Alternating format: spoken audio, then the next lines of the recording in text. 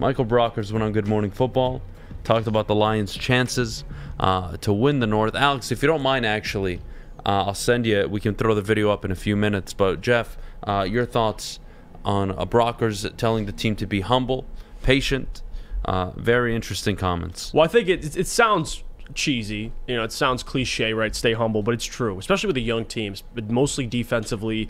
I mean, you had one of the younger defensive lines, you had a young secondary. Now a lot more veterans were added, obviously Cam Sutton, Emmanuel Mosley, CJ Gardner-Johnson. But regardless, I think Brockers is spot on.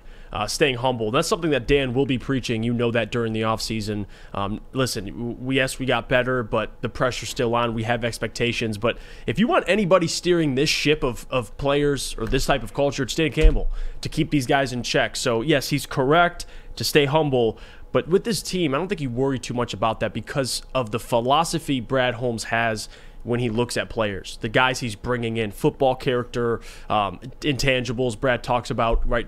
They look at character, your mindset. Like Amon-Ra St. Brown is a perfect example of the type of people that they're looking for. Aiden Hutchinson, those guys to me don't look like players that aren't going to be humble. So Penei Sewell, another one. So I got no worry. I guess he is spot on, but it's not like I'm sitting here worried about this team getting too ahead of themselves. I don't think that, especially with Dan Campbell leading the way.